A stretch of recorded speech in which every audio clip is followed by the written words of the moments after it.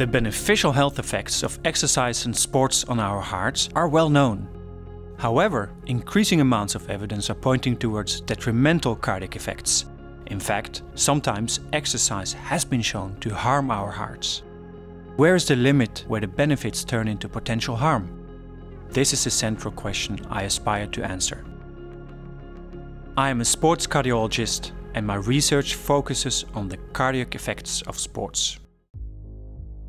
Here at Amsterdam UMC, we have built the world's largest database of extensively phenotyped Olympic athlete hearts.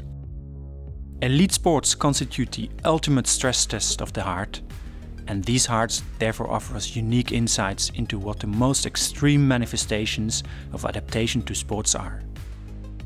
We rigorously study these hearts. How do they contract? How large can they get? And can we understand these changes when we study the athlete's DNA? When we understand this process of cardiac adaptation to sports, we literally know what the limits of the healthy heart are. We can translate our findings from elite athletes to all recreational athletes and patients with heart diseases, helping us help everyone safely engage in sports.